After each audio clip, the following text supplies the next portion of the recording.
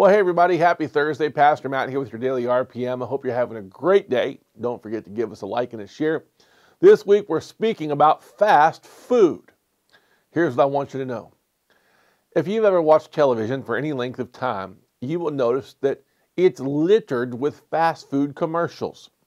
You know, these fast food companies, they pay millions and even billions of dollars to advertise.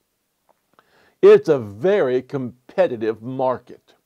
They're competing for your attention to get you to come to their restaurant to buy their cheeseburger. And they come up with slogans and jingles and mascots, whether it's Burger King says, have it your own way.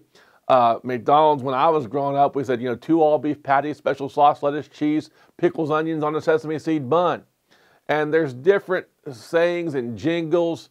And I remember Taco Bell's for a while was Yo Quiero Taco Bell. Well, those are marketing things designed to compete for market share. Here's why that matters to you. In this world, there are many things competing for our attention. And I want you to think about this in terms of the Great Commission. Go into all the world and make disciples of all nations. The Lord has commanded us to go take His message. Jesus saves, Jesus heals, Jesus delivers. And take that to the world about being forgiven of our sin and going to heaven for all of eternity. And as you're going out, I want you to know today that the devil is competing for market share. He's got his jingles. He's got his slogans. He's got all the things he's doing to try to attract people away from the kingdom of righteousness and into his kingdom of darkness.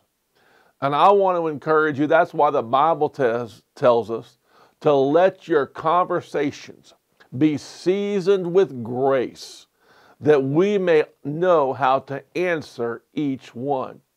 We need to present our lives and the gospel of Jesus Christ in a way that is appealing and makes people want to come to Jesus Christ to receive the salvation from their sins, the forgiveness of their sins, and to follow Him with all their heart, soul, mind, and strength.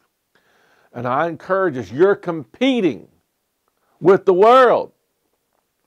And the church many times, and Christians many times, are content to be silent while the world is playing their jingles and the world is marketing their sin and their entrapments.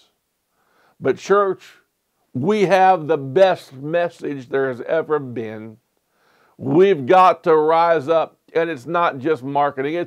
We have to let our light shine before men that Jesus Christ is Lord. And I challenge you to do that today. God bless you. I'll see you tomorrow. If you like this video, like and share, and follow my dad on Pastor Matt Ministries.